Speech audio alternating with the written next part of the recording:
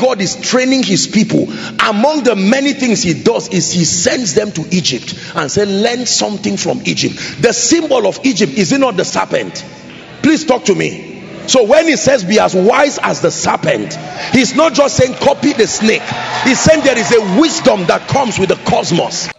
Hello viewers, this is Heavenly Chant, where you hear the raw word of God through his choice servant, Apostle Joshua Selman. Remember to like, comment, and share this video that you are about to listen to. And don't forget to subscribe. God bless you. Every time you see evil, it is because there is good. It's called the law of polarity. Every time you see darkness, it's because there is light. Male, female. God himself designed that law. I'm not talking about some Scientology and some demonic thing. I'm talking of the wisdom of the cosmos. Jesus here is telling you, understudy the serpent. There are men who have taken advantage of that season. Even animals and ants that don't have conferences, they are not filled with the Holy Ghost, they don't pray in tongues, but they have taken advantage of the laws of the earth, and with it they have, animals have never experienced ants that we know. We have not seen them gang up together to say there is famine, because there are laws that they operate. They don't have an advantage. As far as we know they praise God, because the Bible says everything that has breath, let it praise the Lord. But we don't know about prayer. Are we together? Human beings are the only species that are so disoriented. The animals are to the point that the Bible says, oh sluggard, go to the ants and learn that they do not have a king. In other words, there is problem with structure, and yet in it they still excel. The wisdom of the cosmos. There are many natural laws that govern our world. Gravity is not just a spiritual law, it is also a natural law. It is because of the awareness of it today, we have come into that awareness and we have built things around it to our advantage. There are many things you have to know about life and the nature of men. Is someone learning now? I wrote here, for instance, you have to understand the principles of cause and effect. It will guide you. In addition to the fear of the Lord that you have, if you understand that there are consequences for every action, it will tame the things that you do. There is the law of seasons, the awareness of the selfish nature of men. You can pray in tongues, you can fast, have spiritual understanding, and then in addition, when you now go to the place of work or your place of business, there is an awareness that all human beings are not like those in your house. You know, most believers have been shielded from the reality of how life truly is. They are used to innocent people. They are used to, you can keep your money in your house and come and see someone package it for you and say, with love from your brother. And some of us believe that the whole world is like that. Are we together? You can be fasting and someone will cook for you and say, this is to sow into your life. And then for many, especially Christian families, the moment their children have the honor, you don't have to be evil to be exposed to the laws of life. Unfortunately, when you are exposing people and teaching them the wisdom of the cosmos, they will say it's not necessary. After all, I have God. I'm going to show you something that will bless you. Is God blessing you already? So many Christian young people especially are very naive as to the realities of the cosmos. As soon as they come out and they are no longer under the influence of parents or guidance or church, maybe they relocate out of Nigeria, or they now get jobs, or they get married, or something happens that exposes them to the world. They spend about the first 10 years of their lives paying the price of ignorance. Spiritually alive, but very dead in terms of the wisdom of the cosmos. So someone can come and say, you know what, I'm a nice person, I love you very much, how much do you have? You say, I have 1 million. My father gave me and say he has settled me. Say, just bring it, I'm a very faithful person. And they naively bring it because they say, no, it has to be God, because this is how favor works. Most people do not understand the wisdom of the cosmos, that the heart of man is desperately wicked. That is a powerful information you should store as you explore this adventure of life. It's not to make you suspicious. it now creates a prayer request. Lord, send good people to my life, send destiny helpers to my life, because of the awareness of that law. Are we together? So the moment you hear that the earth is going to fold up, you just know that based on the law of seasons, the thing that is the thing that was, and the thing that will be thereafter. You will find rest. The only person who will close the earth is the one who opened it. There is nothing that will happen on earth that is enough to fold the earth like a curtain. God will close the earth intentionally. It's not disaster that will close the earth. So no matter how bad what happens, you know, economically, politically, there will always be a way out. We are not the first. There have been dark ages in history. Is that true? There has been famine in history. Is that true?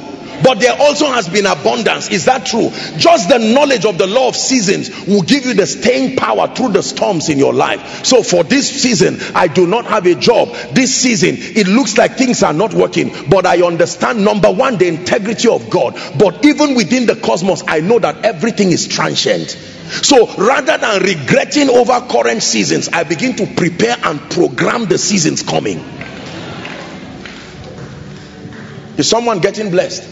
So man of God, while you are looking at 10 members and saying, God, you can't do this to me, not after all my days of fasting, you should know that the way God works, he works by the law of seasons. There is the law of time and chance. There is the law of process. The knowledge of these laws prepare you immediately.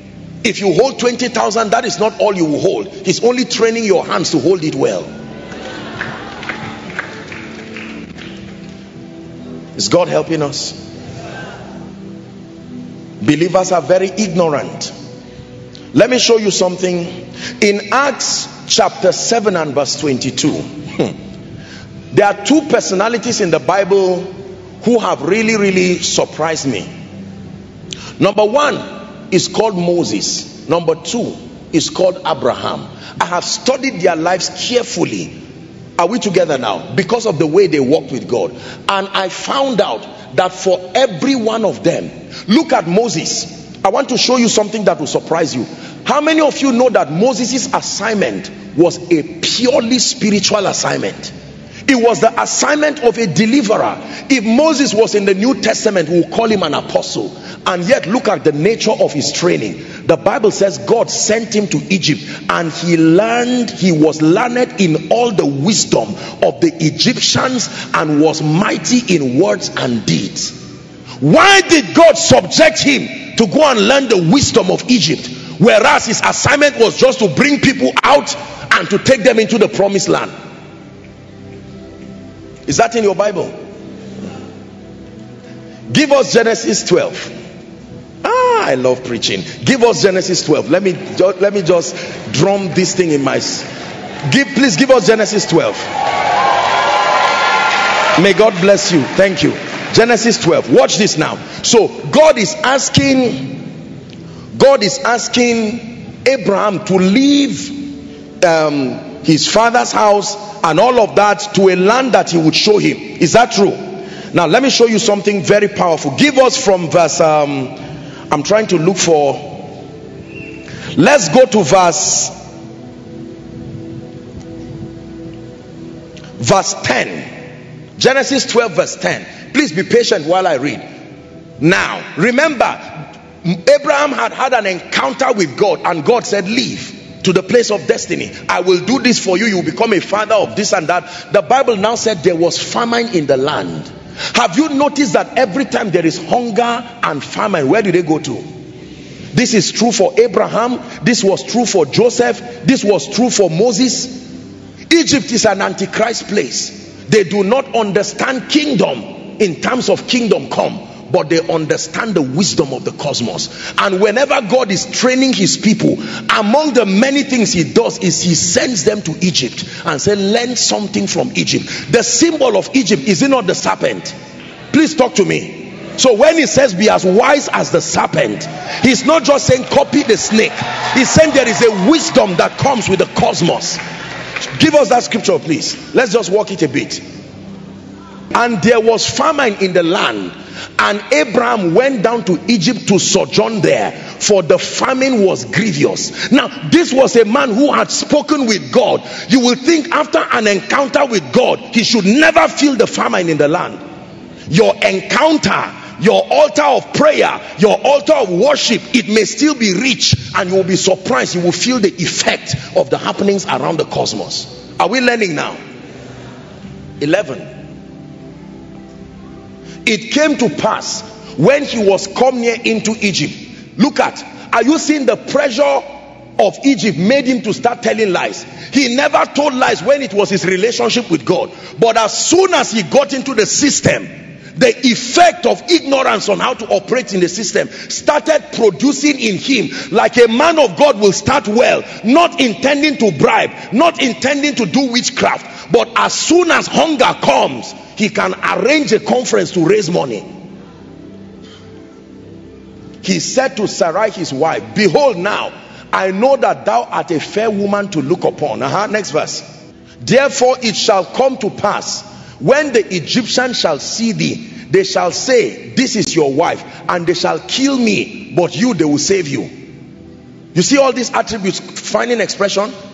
Say, I pray you that you are my sister, that it may be well with me for your sake, and that I will live. Did he have to go there? If you are going to tell that level of lie to go there, why don't you just go down? You go back and hunger will kill you, but you have to compromise and go into Egypt. Are you seeing now? The price for going into Egypt is that you must be prepared for compromise. But if you withdraw, you may keep whatever, and hunger will kill you and you will die. Look at the dilemma that this man is in now. Is someone getting blessed? The king's officials told him about her, and she was taken to his house. The Bible says the king was good to Abraham because of Sarah, and Abraham was given sheep. Look at the gifts that he was given. Are you seeing where he got his wealth from? Where did he get it from? In Egypt. His spirituality was powerful, but his wealth and dominion came when he went to Egypt. Thank you for watching, and hope you'll be blessed by this message. Hit the subscribe button for more of our latest videos, and don't forget to share in order to bless someone. See you in the next.